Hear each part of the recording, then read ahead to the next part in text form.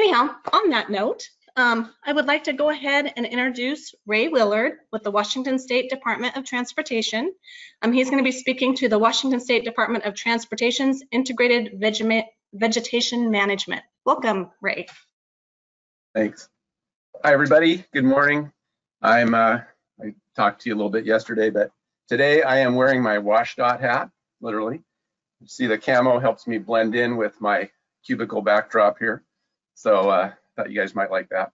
Anyway, I'm back, and for those of you guys who didn't see me yesterday, I am the roadside maintenance program manager for the Washington State DOT, and I've been doing this for a while. In fact, I've been with DOT my whole career. I started in 1985, so I'm getting close to the end here. But it's been great, and I've been able to work on Scotch broom for quite a few years now. And so I'm going to talk to you about what we got going here. I'm going to move my webcam out of the way. And what I'm going to really talk to you about today, and if anybody has seen my presentation before, this last year I was able to give this to quite a few people, or at least a form of this presentation. And it's really about the asset management system that we are putting together here at WashDOT that is going to hopefully save our roadsides for the future. So I'll talk about that, and then I'll talk a little bit about some of the actions that we've taken that have been successful in places. And then I'll give you some roadsides at the end that you can help me keep an eye on in the coming years as we work on those roadsides. And you can help me monitor the Scotch broom. So with that, everybody, I get this every year, right? Basically, advance my slide. Here we go.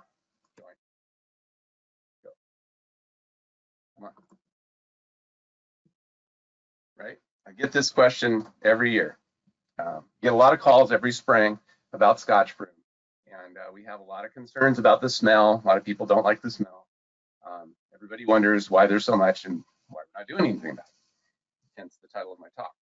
But this is a quote. I went ahead and called once again just to refresh my memory. The guy who hired me for this job, Bob Berger, and Bob is one of the old school landscape architects that served well for 25 years there in the same role that I have now.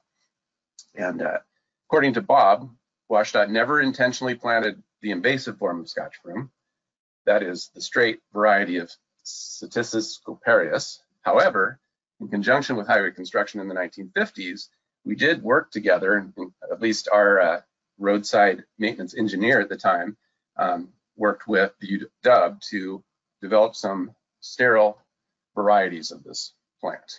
So whether that's a good idea or not, we don't know, but the plants that we did develop and plant out there didn't seem to spread at all. We never saw any seed spread. So there you go, the bottom slide, you can see this is on Martin Way heading up towards Lacey here in Olympia. This is another broom, variety of broom that we did plant. This is a cross, I think it's a cross hybrid between Scoparius and another variety, but they call it Cuensis. And so this is another non-seed producing variety, and you'll see some remnants of these. There was a lot of these up in Everett. They were planted throughout Federal Way area on I-5, and this one in Olympia was just sort of a leftover that popped up when we redid the landscape here. But you look around, you drive around, this time of year especially, it's really obvious that Scotch broom loves Washington roadsides, right? So why is that? I mean, everybody's got to have a habitat, right? And I talked yesterday about Earth being our habitat, right? So I wanted to just remind you, photo credit on this one goes to Neil Armstrong, but this is our habitat, guys. This is all we got. And the jobs that we're doing right now, working on the land and helping to manage the land, those are some of the most important jobs in terms of this place, right? We all know that. But everybody's got to have a habitat, and to build habitats, humans try to create these impenetrable structures and keep nature completely out, and that's fine, and it works for a while. But in the end, nature will always win because nature abhors a vacuum.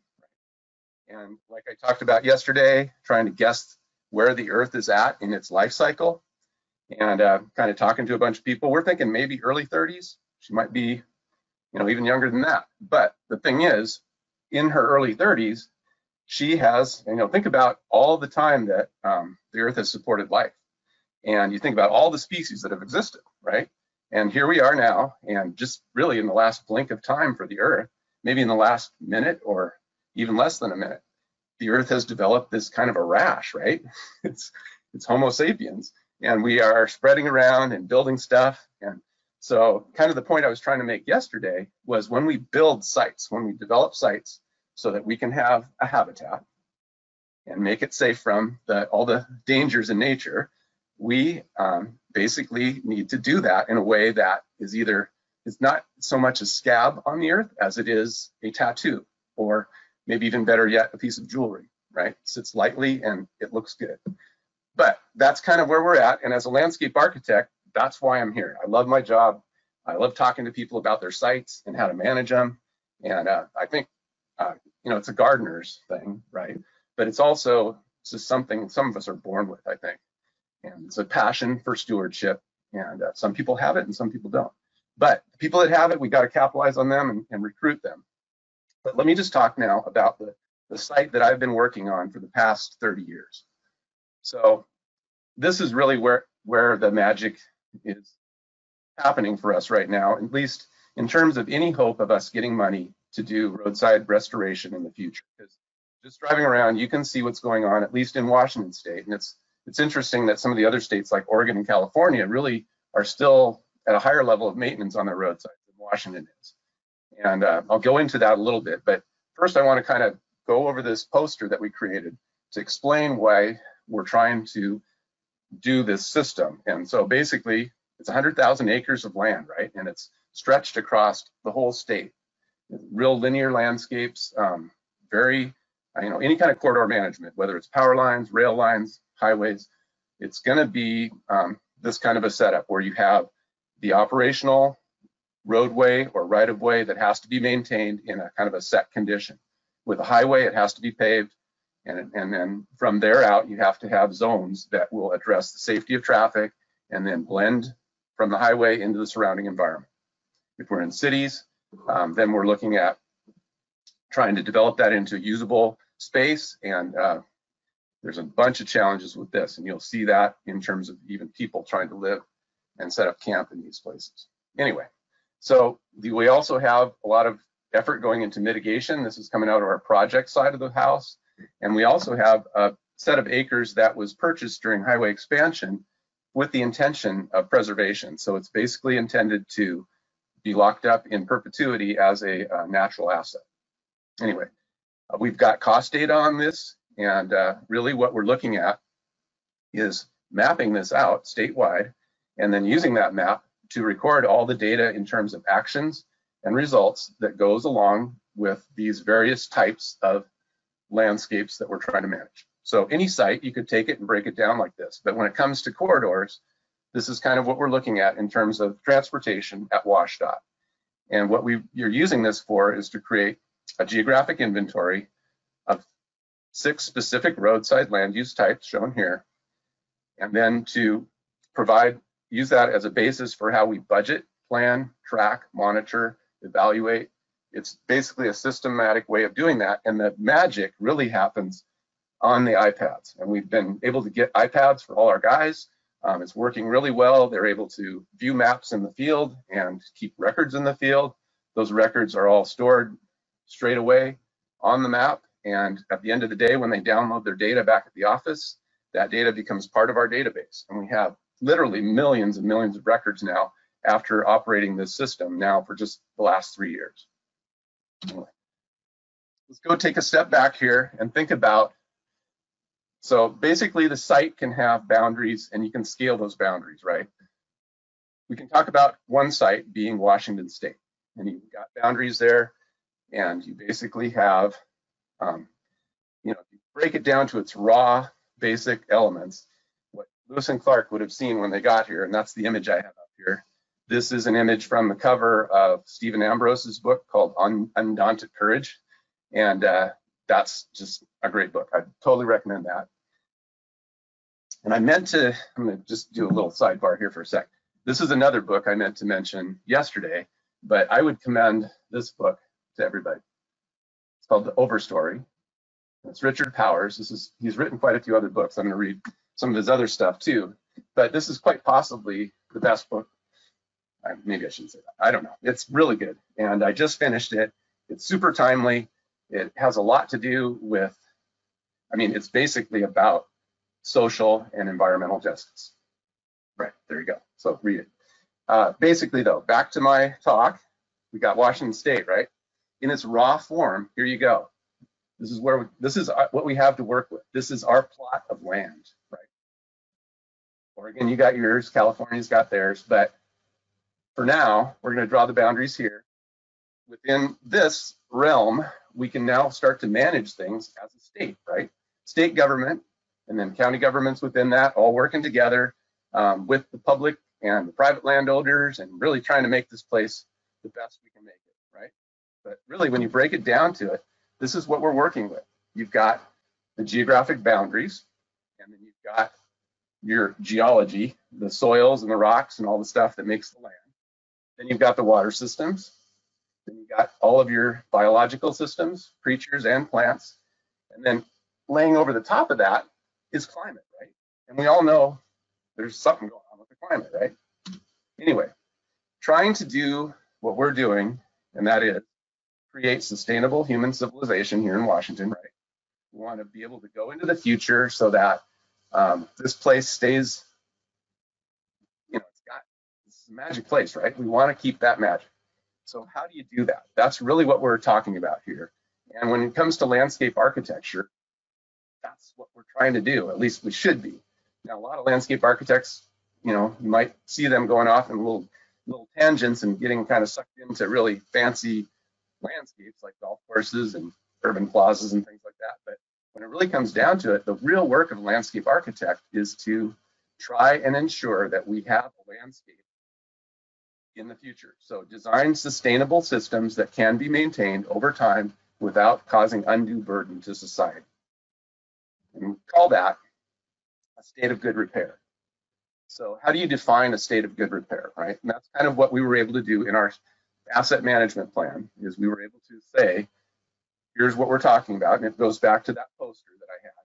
But really what you've got is 3 very distinct management strategies in terms of the land, right? And so this is all my stuff, guys. I really haven't, this is sort of distilled from things I've read and done, but this is kind of just my take on it. So I just want you to know that. But this term agronomic strategy, I don't know if that's right. But basically, what we're talking about is if it's going to be a structure or something that you want to sustain as long as possible in a state of good repair without having to replace it, that's one management strategy. That's paint, that's change the oil, you know, whatever. So when you get into the agronomic strategy, that's when you're talking about landscapes that you want to manage for a purpose, such as could be you know, agriculture, it could be forestry, could be turf and ornamental, golf course, whatever, right? So those have their own set and their own necessary strategies. But then you have the natural landscape, and in managing that and trying to replicate that and help it out, that's an ecological strategy. That's working with nature year by year using this cycle to try and get it dialed in. So this is what we've been doing at WashDOT, and this is basically what I've been working on since I started working in maintenance, is trying to get this going and make sure that we touch every spot, every highway in the state every year, and kind of look at what happened there, and then talk about what should we do in the future as far as maintenance actions to keep it going in a sustainable direction.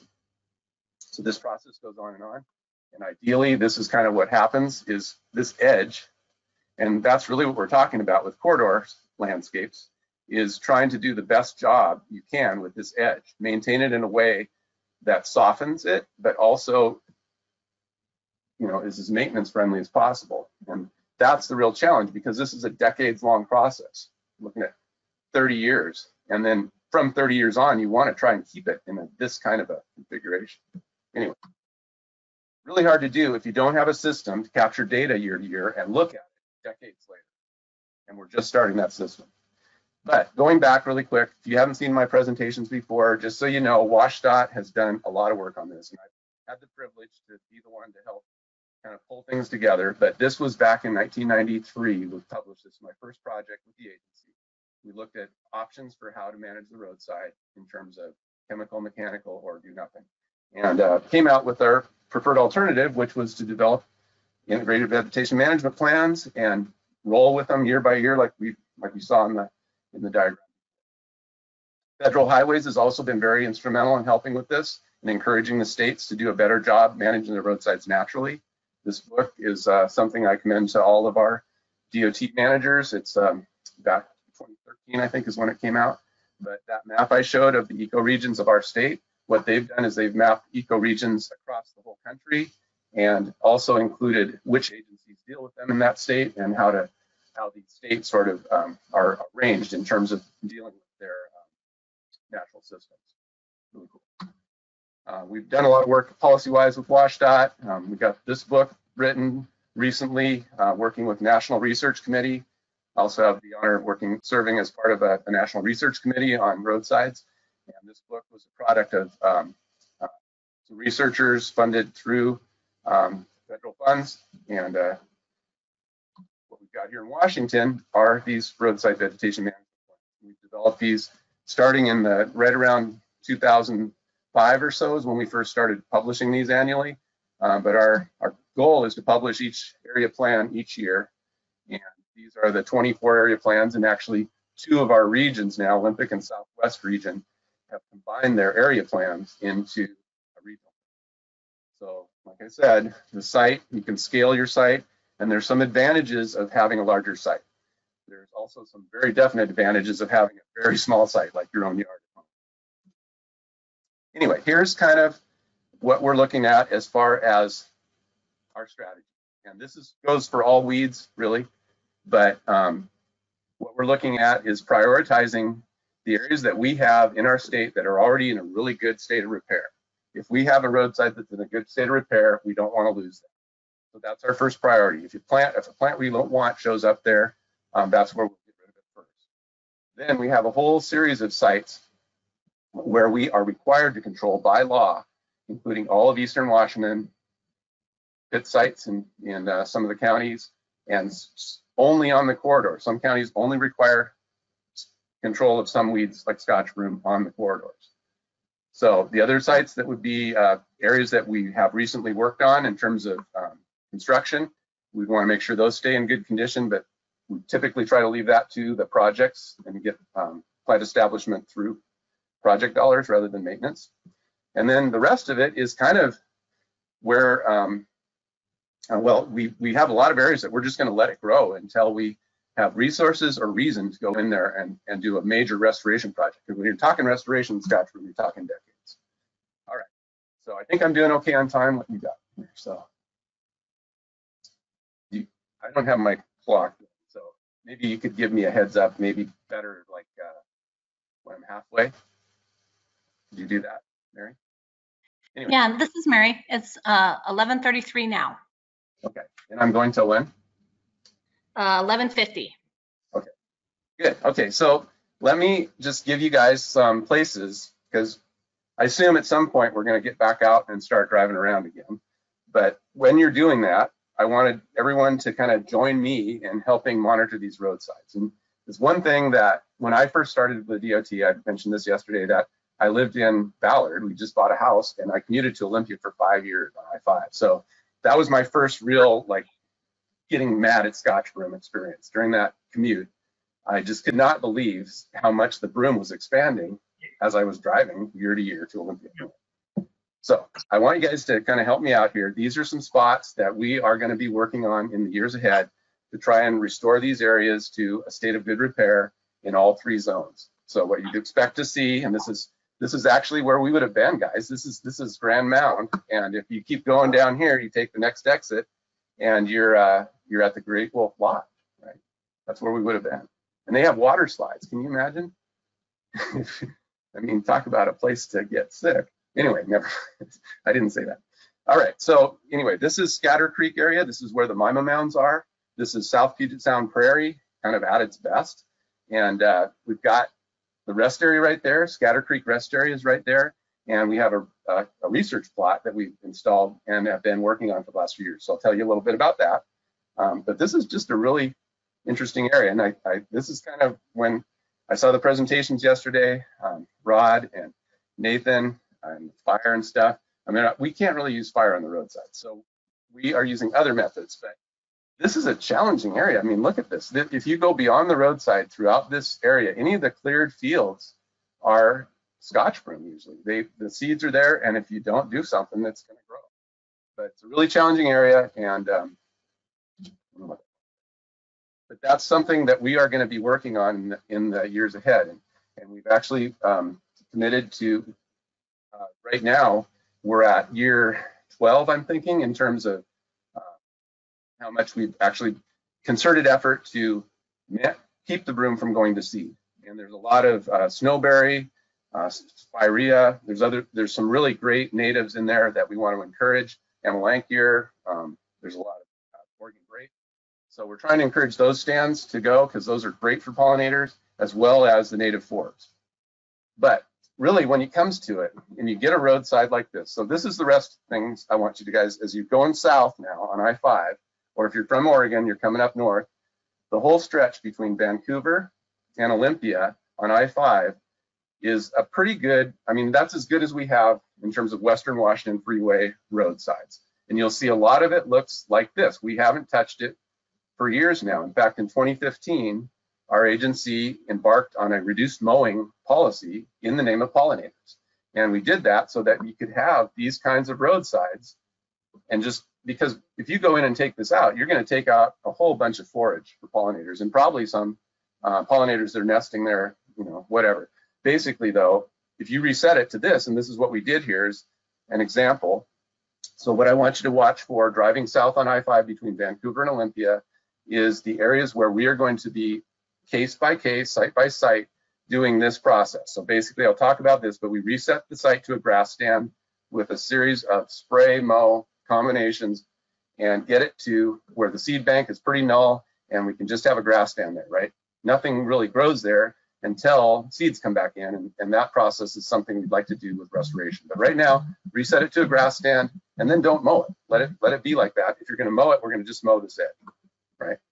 I've got pictures of these types of stands where you've got teasel, tansy, blackberries, Scotch broom, and there's all kinds of pollinator activity in there. We've also set up transects on these sites, and our biologists in the environmental office are measuring pollinator presence on a regular basis. So we'll have all that data as we move forward as well. Anyway, just watch for those. Here's another spot you can watch if you're driving up north. This is north on the other side of the sound. So this is the 101, 104 interchange just south of Port Townsend. And this is a place where you come out of the trees. You've been driving through trees the whole way up the canal or coming over from the canal. And all of a sudden it opens up. And this is a really old Scotch broom stand we've been working on forever. We mowed it last year again with the brown brush monitor. I'll show you that in a minute. And let's see how it goes. I-90. This has been a huge challenge for us. And basically it's kind of a mess still. But this stretch has been mowed periodically over the years. We just haven't been able to follow through with another series of actions. And as a result, it tends to grow back. This is just the year after that was mowed a few years ago. And if you drive this now today, I think it's 2 years later this summer, you're going to see major blackberry Scotch broom, all the usual suspects. And going up the passaways too. This area is an example of what you won't see anything happen to for I don't know how long. This is South Center Hill. This is I-5 right there, coming just past South Center, the 405 interchange, past SeaTac. This is actually where I grew up. My mom's place is actually just down the way here from this. But I get to watch this all the time. And butterfly bush, that's the other one. We could probably talk about a butterfly bush conference here at some point. This plant is going crazy and it loves our right-of-ways as well. So blackberry though, I would say blackberry is worse than Scotch broom in terms of most of Western Washington. A lot of the drier sites and the wooded sites, you don't have as much blackberry, but when it gets there, this plant grows way faster and it spreads by seed, by birds like crazy. And this is our nemesis. This would probably be my worst weed in Washington. but Scotch broom, right? This is a Nisqually cut coming up the hill here. And you'll see places like this. This would be another example where we're not going to be able to do much with this until we get some resources. And I would love to be able to do this. In fact, Department of Agriculture took out an adopt a highway agreement at one point, and they were going to clear this hill for us. And they had 5 volunteers, right? Really good intentions. Anyway, it didn't last. We're still fighting it. But interesting enough, this is 2006, I think. And this picture, you've seen it other places, I'm sure, but this was in the blog that we wrote. But this is that same site, just a couple, I think it was a year before last.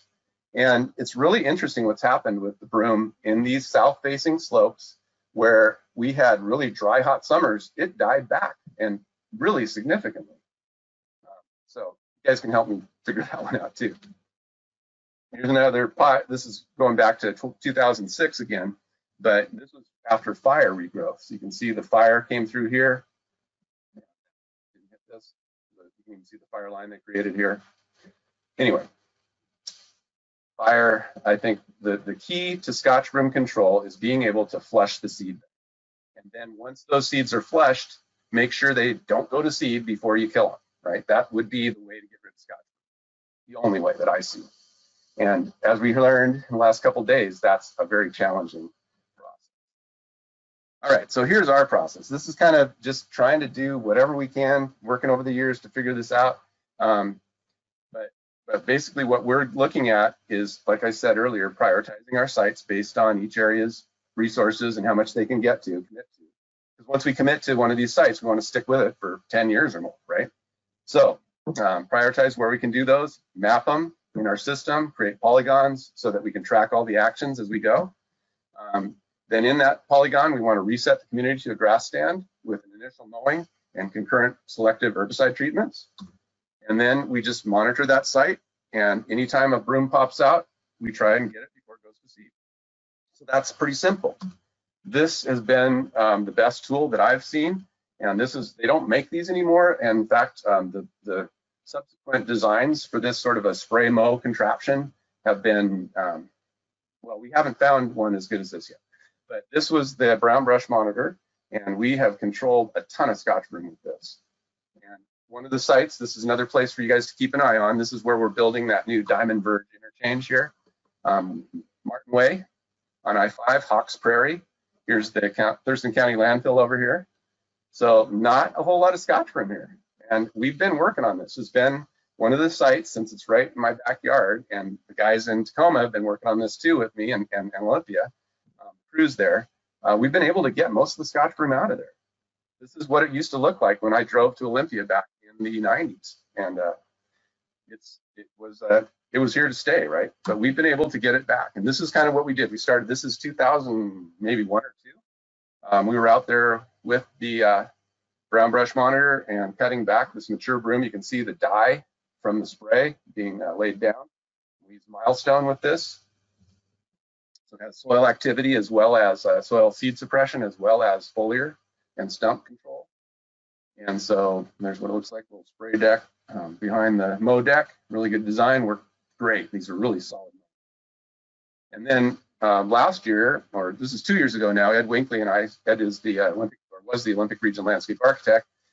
We just, for our own good, went out there and we treated and pulled, sprayed. Basically, we had baby Scotch broom like this. We had 450 of them between the corner here going into Lacey, Olympia, and then out there where it drops down into the Nisqually. Pretty cool. We're gonna keep working on that, but basically here's kind of what it's looking like, and you can see some camas in there and sheep sorrel and a lot of other natives starting to come back, and we'll just keep an eye on that with me. This is a really interesting spot. I'm not sure what happened here, but this is in that Scatter Creek area, and this is on an adjoining plot. The neighbor, I don't know what they did to release the camas like this, but this was like this did this for like a couple years, and then they haven't done anything with it, and as a result, now it's back to Scotch broom. This is a couple years ago, and now I'm going to go back and get another shot of it because this year it looks completely different. All right, get out of this.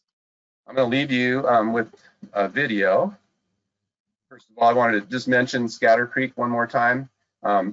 This is some of the plots we have. There's a piece of land adjoining the rest area there at Scatter Creek. So Scatter Creek Rest Area is the northbound rest area right there in Grand Mound. Once you come past the Great Wolf Lodge and SR 12, and you will look off to the area right before the rest area, and there's a big field there that was purchased by WashDOT as a pocket gopher remediation site.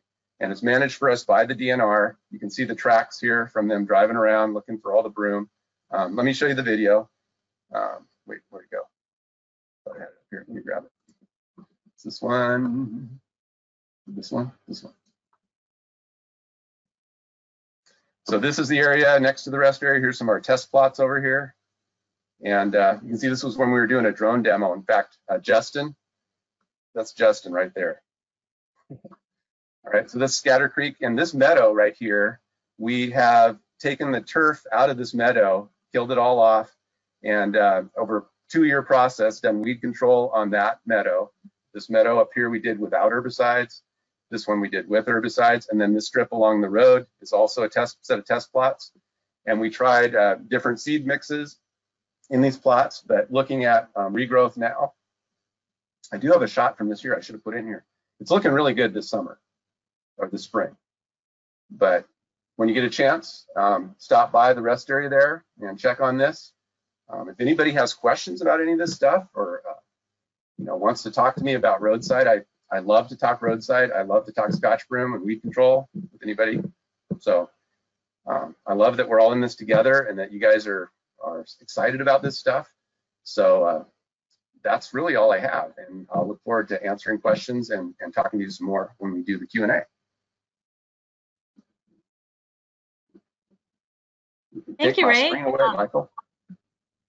I really enjoyed that, and let's see here. Yep, and I really felt like some of your words really were encouraging. Seeing those pictures, the before and after, and really helps us to be encouraged that we can do this. We can take care of the Scotch broom. It's still possible. So I would like to go. One more thing. Go ahead.